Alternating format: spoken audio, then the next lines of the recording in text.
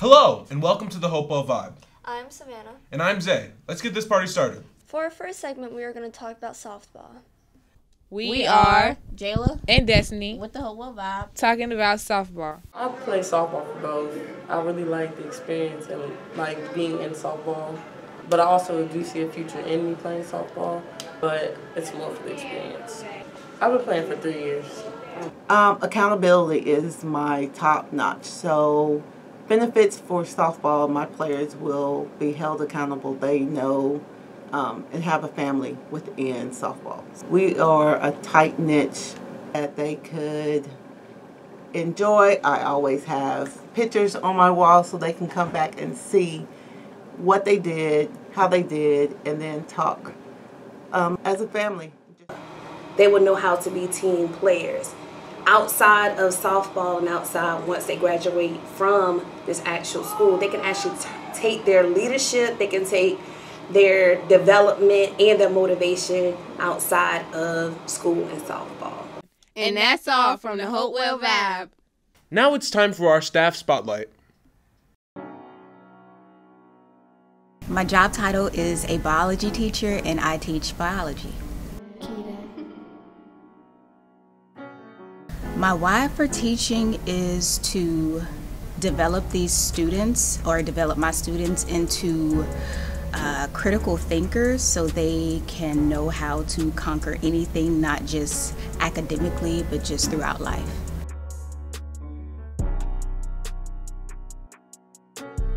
I am very pleased with everything that I've accomplished thus far, but I do know that my job is not done yet. I believe that my path prepared me for my job by simply setting me up for success. I went to school for secondary education in biological science, so I was fully prepared to teach biology, and also I went to a high school that was similar to Hopewell High, so I do know how to build relationships with students, and I feel like I'm in a place where I can understand where they come from because I too walked a similar path as a lot of my students. I'm not really sure, but I would probably say that they would probably say I'm friendly, outgoing, outspoken, but yet passionate about teaching.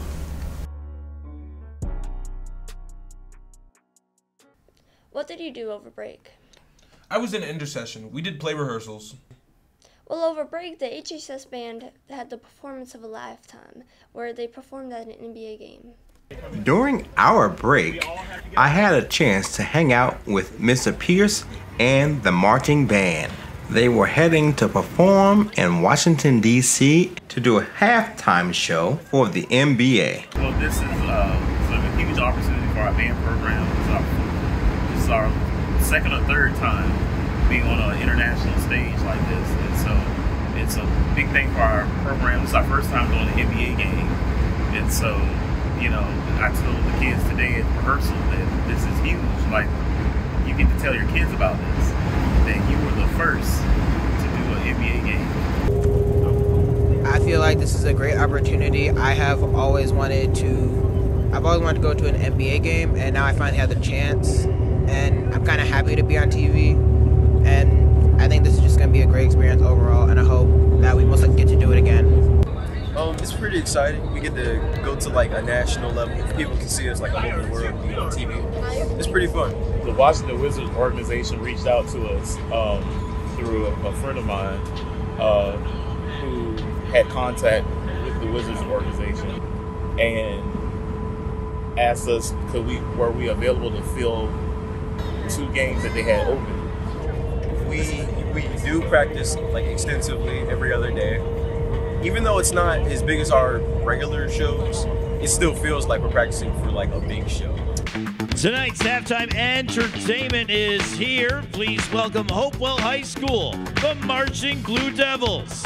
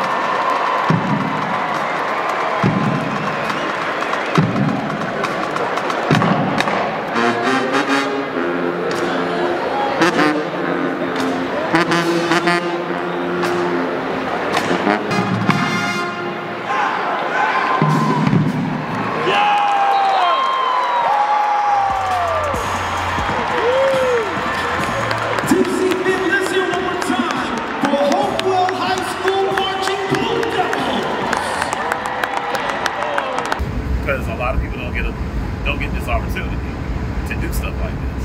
I think we're the only 2 groups in the state that actually do this. This is Mr. Smith with the Hopewell Vibe. Now it's time for Are You Smarter Than a 5th Grader?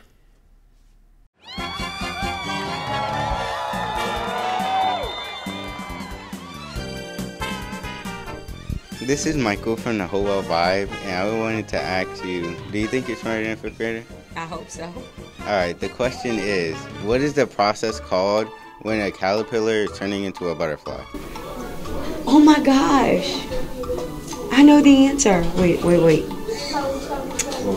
Caterpillar goes into a moth caterpillar. No, caterpillar goes into a butterfly, and it goes into a cocoon. No. What is the stage of caterpillar turning into a butterfly called? Metamorphosis. Oh my gosh, I don't know the answer. I do know the answer.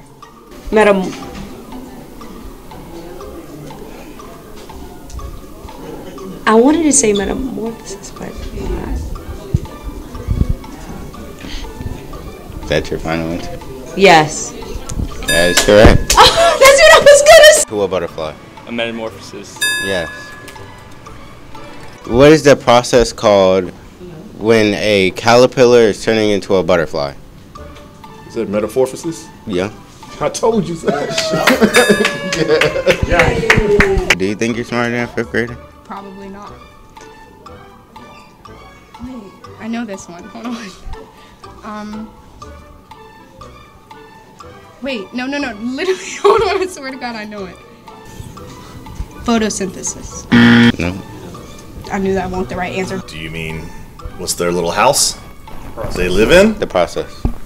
Well, they're in a cocoon, and the process is a metamorphosis. Okay, the caterpillar has to go into a cocoon. No, like, what is it called? The process? Mm-hmm. What is the process called? Hold on.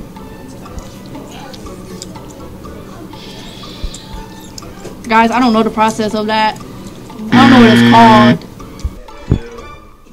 Hello, this is Michael from the Hopewell Vibe, and we want to ask you, do you think you're smarter than a 5th grader? Possibly. Alright. So the question is, what is the process called when it's turning into a butterfly? Metamorphosis. Yeah. Do you think you're smarter than a 5th grader? Yes. Alright, the question is, what is it called? What is the process called when a caterpillar is turning into a butterfly? Metamorphosis. Yes. Alright, this is Michael from the Hopewell Vibe, and I wanted to ask you, do you think you're smarter than a 5th grader? We're about to find out. Alright, our question is, what is the process called when a caterpillar is turning into a butterfly? I want to say like metamorphosis. Yeah. Sweet.